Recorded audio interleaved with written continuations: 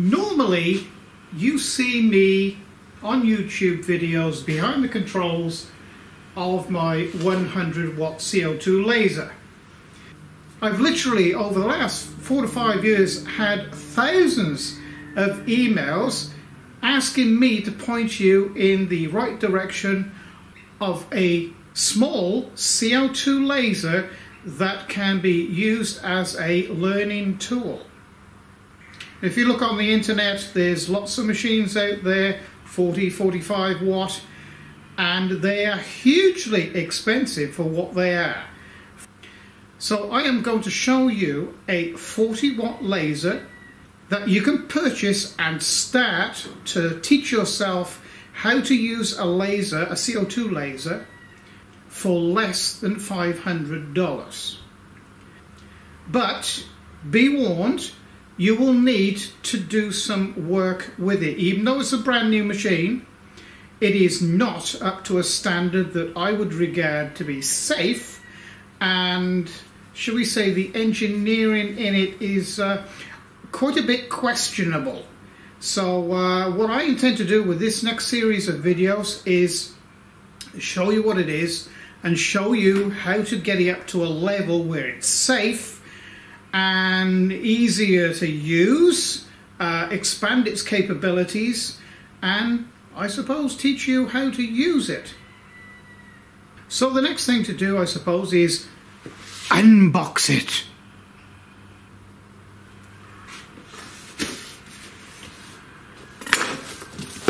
So it comes pretty well packaged, and it weighs around about I suppose, I think it's 18 kilos, which is, pounds, I suppose it's about 40 pounds in weight. And it's well packaged. There's a lot of polystyrene around it. And we'll get it out of this box and I'll come back to you next.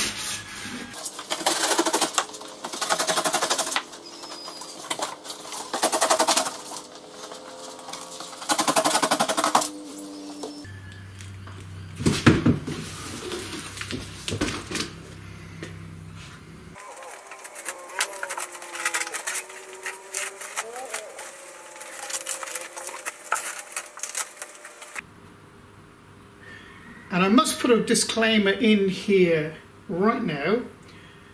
I paid for this machine, so I can say exactly what I want about this machine.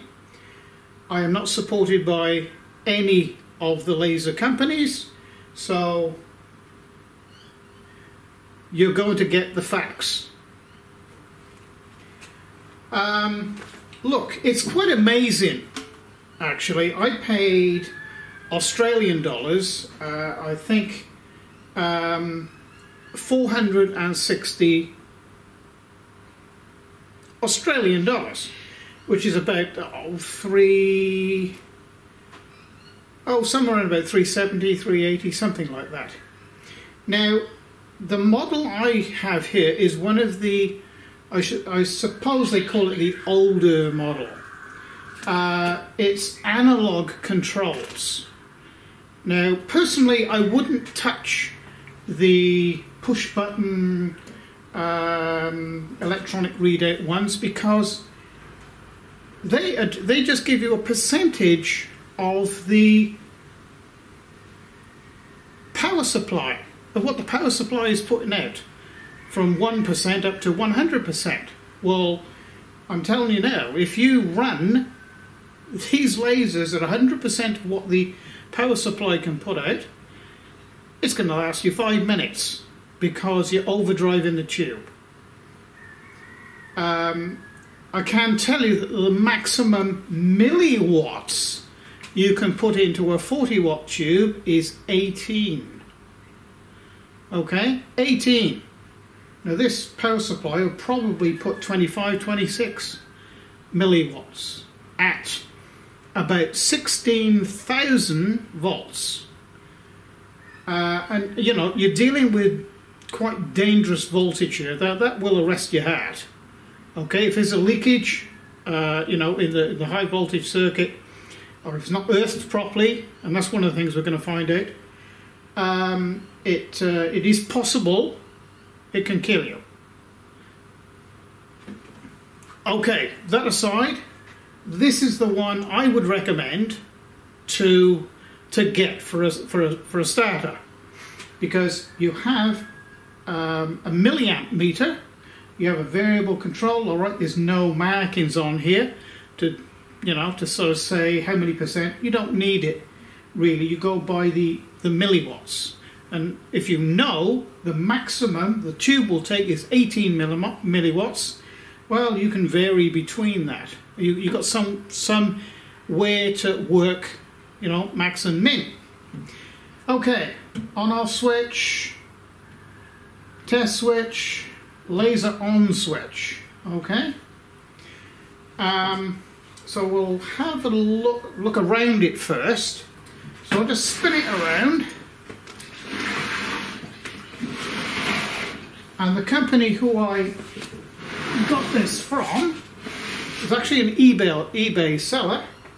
I told him exactly what I was going to do with it, and I can see that they've upgraded it already, because normally you get a horrible 240 volt blower on here, which is a big square affair. Well, this is the upgraded version that I can see someone's jerry-rigged in. It's okay, but I can tell you now that little, basically it's a computer fan. It's 24 volt, 0.35 amps. It's a fairly decent computer fan, but it's not going to move the volume of air that's going to be required for a 40 watt laser, but we're going to sort that out later. So you have a cooling fan for the electronics. You've got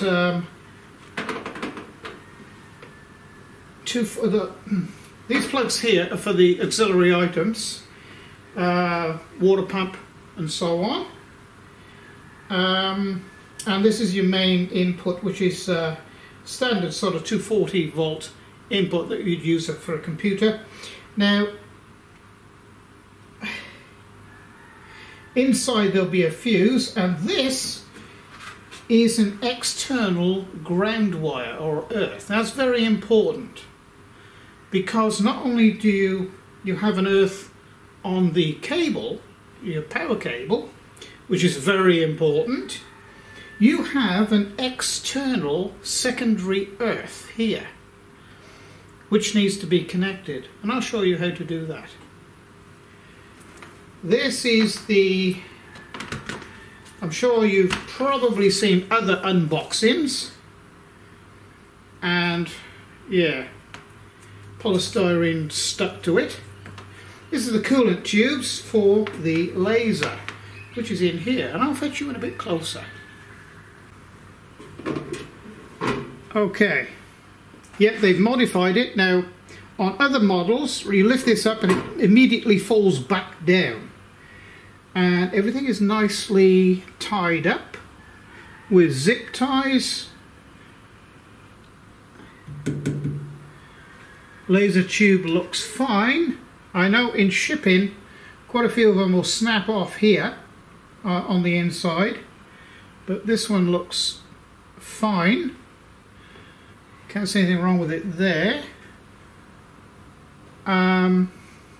Mirrors look fine, but we won't know until we actually get it running. So let's have a look what they've said inside. Okay. Oh, righto. Well, there's the pouch with, I suspect, oh, actually, a nicely bound, they've given me an upper class.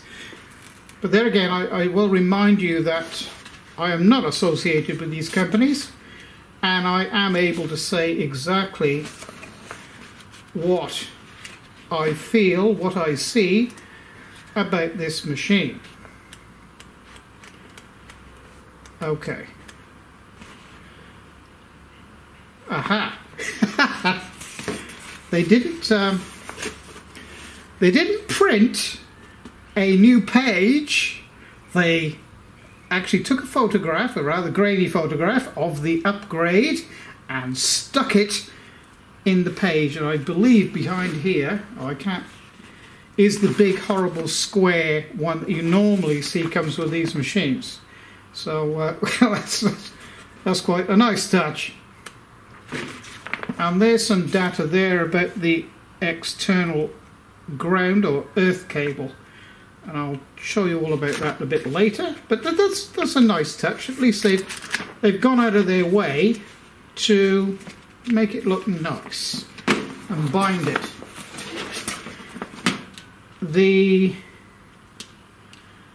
Okay, well, that will be the programs, but I can tell you now, don't even bother with the programs that they send you. There is far more superior programs for this machine out there, and I'll show you how to download them and use them. This is a type of silicon that is used on the high voltage terminals should you need to replace the tube. Why would they actually supply that? Are they expecting the tube to go? Makes you wonder, doesn't it? Anyway, and this is tape to go around the laser tube when you put it in the carrier. So they probably are expecting it to not last long, maybe. And I'll tell you a little story about that later on. Maybe in the next video. Because all we're concerned about with this one is unboxing it basically and having a look. Normal type, oh, right plug, look at that. Yep, Australian plug, it's all nice. Actually meets Australian standards too, which is good. And that's another thing too, you just heard me mention Australian standards. A lot of the machines brought in from China to Australia, America, England, Germany, Europe, do not meet European or our standards, Western standards. They meet what is commonly known as China export standards, which is not the same. Okay? We'll go into that in more detail later on. So next thing is USB cable. Great. And I suspect this is the water pump for the cooling of the laser tube. It's, yeah, well, okay. I'm going to give that a bit of a test to see if it is actually safe.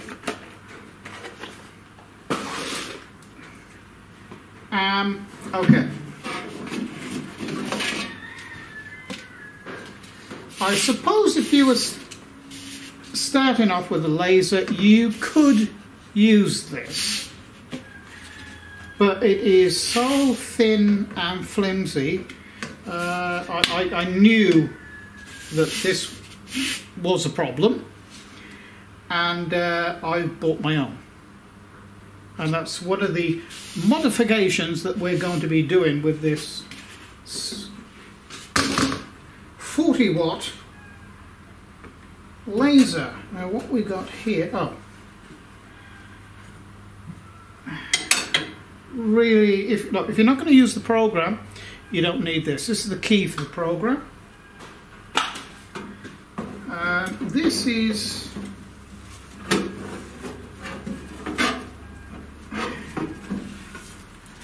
okay, this is the bed that actually covers this. Let me just push this back out the way.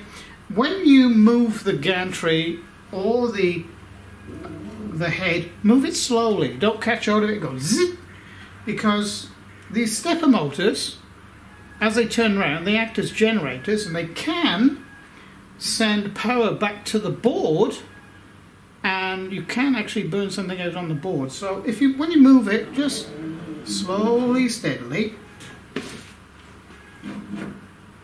Oh, look at that. And another thing I notice here too is that although they still have this horrible trunk in here for the airflow, they have actually fitted a modified one that is cut back. Most of them protrude too far out here, and you know,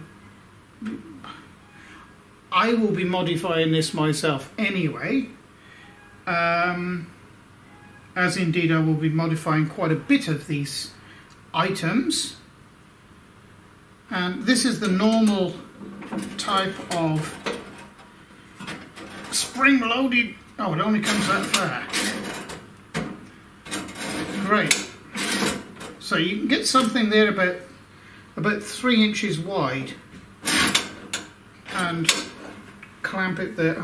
I don't know whether that would be handy or not, but this is an aluminium plate. Now I hate having aluminium inside the bed, and the whole bed is aluminium, and I will show you at some point what can happen with a CO2 laser that has aluminium inside of the on the bed. Aluminium will actually reflect about 98% of the laser.